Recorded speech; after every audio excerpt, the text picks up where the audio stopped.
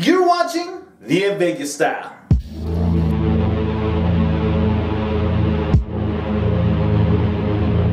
Today, I'm going to show you how to turn on or off predictive text. Let's go ahead and get right into the tutorial. With that said, open up your iPhone or your device, your iOS 8 device. Go ahead and go into Settings. While you're in there, make sure you go to General.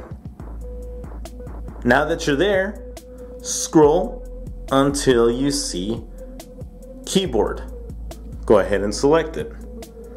Now that you're there, you have predictive.